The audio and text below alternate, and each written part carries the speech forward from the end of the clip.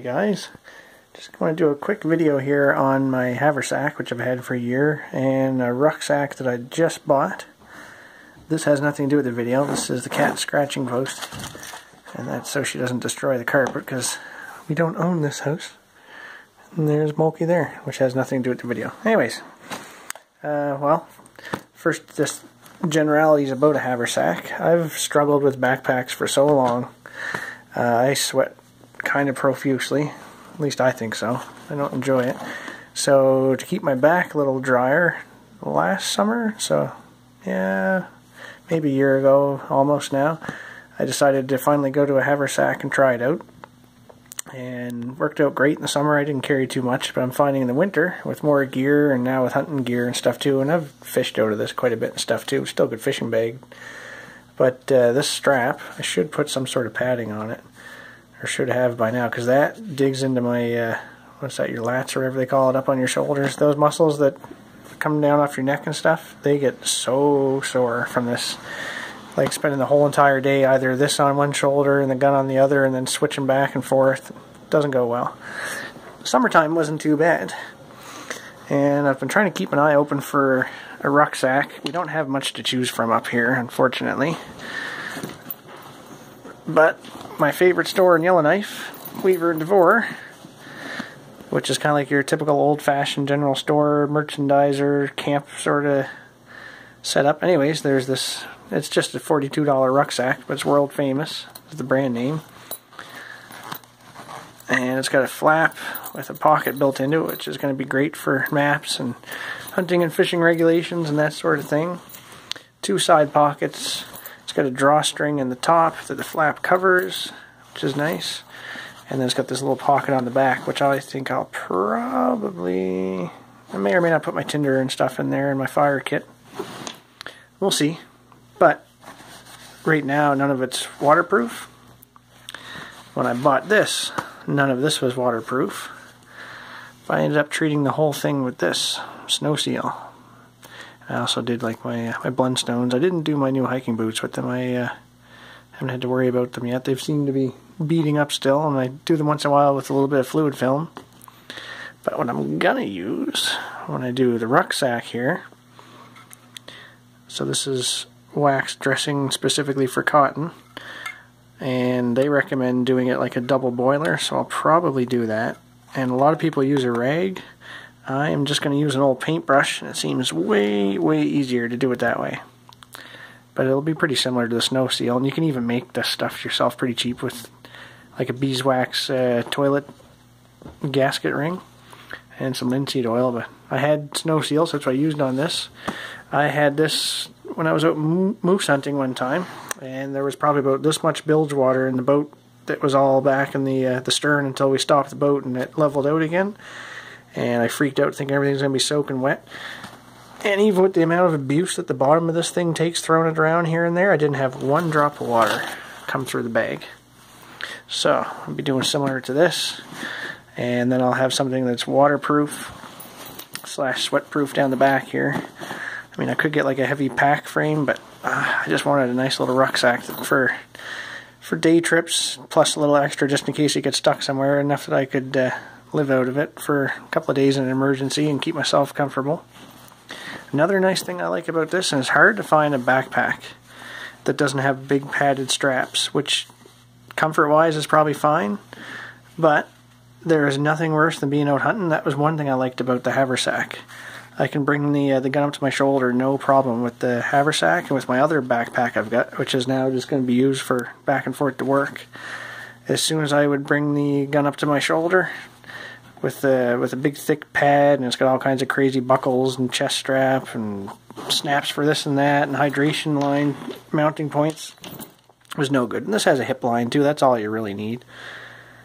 And the nice thing, it's all metal buckles and stuff, other than the snap buckles. It's repairable in the field. I mean, if I keep a sewing kit with me and a candle, and I've always got candles anyways, you can always rub those on and then warm it up over a campfire to re-waterproof it. But that's not what the video is about. This is kind of my, also, I gotta empty it out anyways, my everyday carry.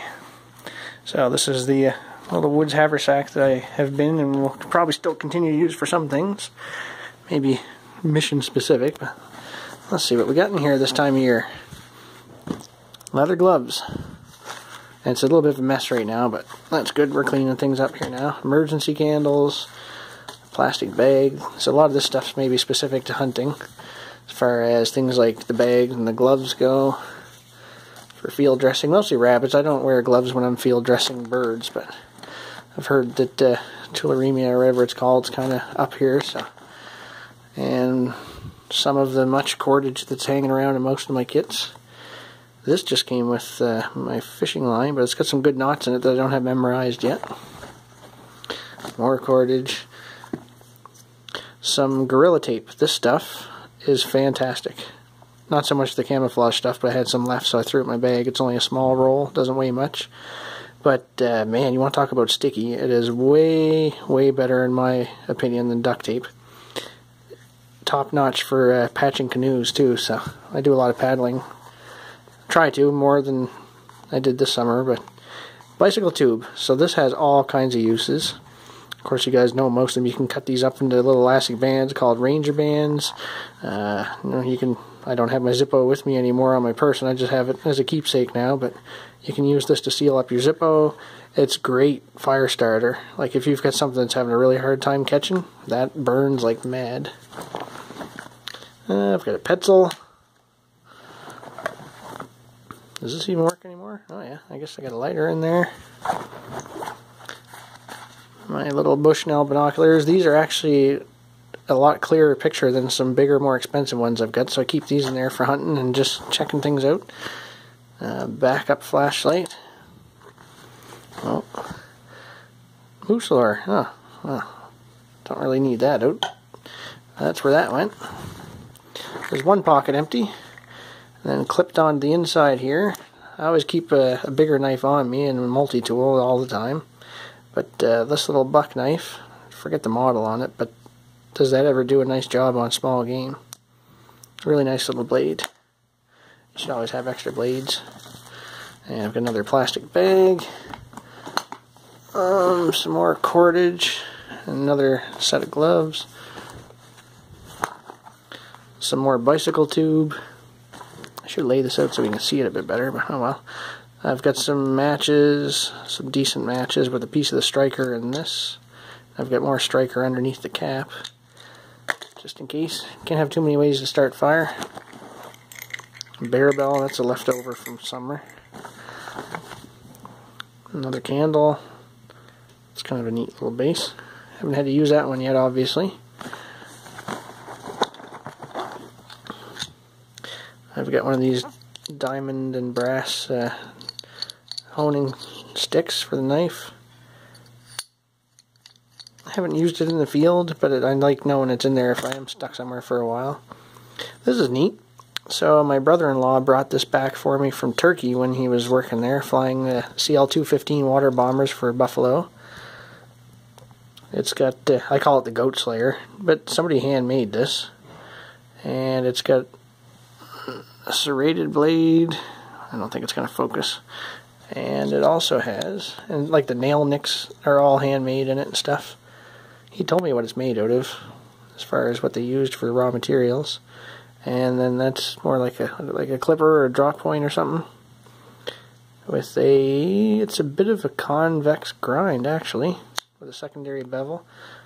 Yeah, it's actually kind of a neat little knife. Should touch it up. So there's another bag empty, or section of my bag I should say.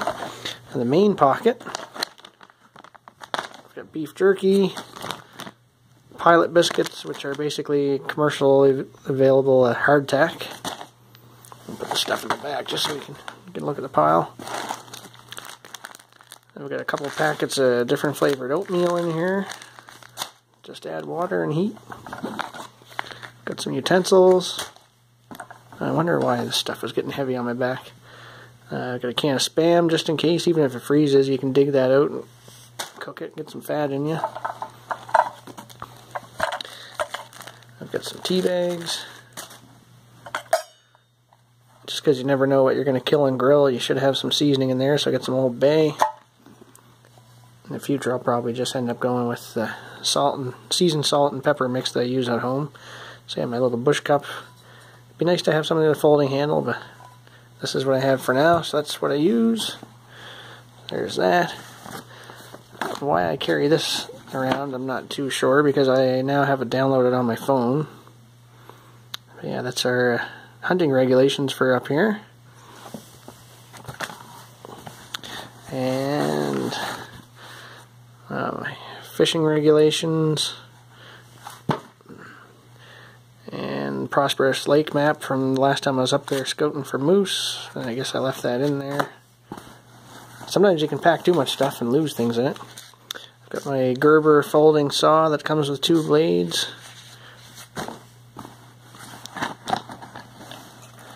Oh, didn't want to lose these.